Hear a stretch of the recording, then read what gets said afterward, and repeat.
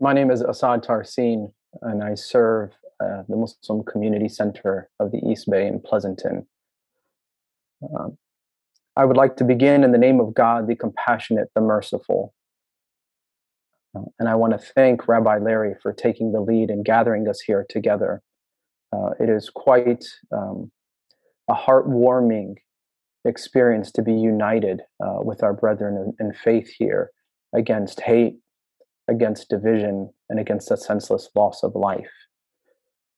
Many of the great gifts of religion are to help us to understand and deal with these calamities that befall us.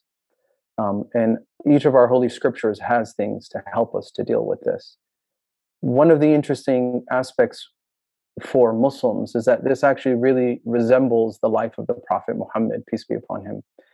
He was born in a tribalistic society where division and hate led to senseless violence.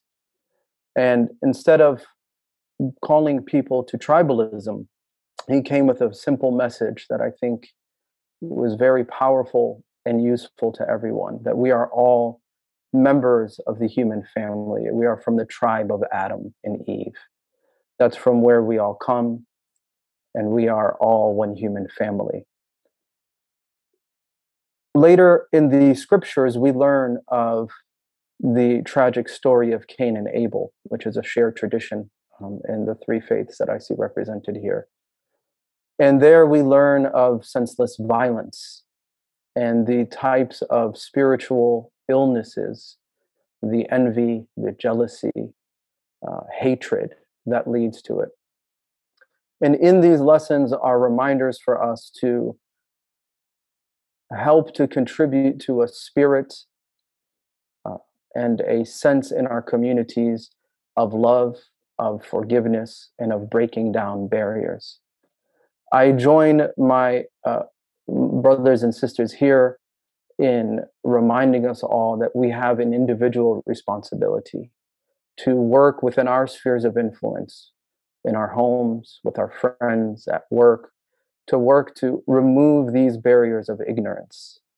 When we see the other as part of us and part of our family, these types of acts become much harder to imagine.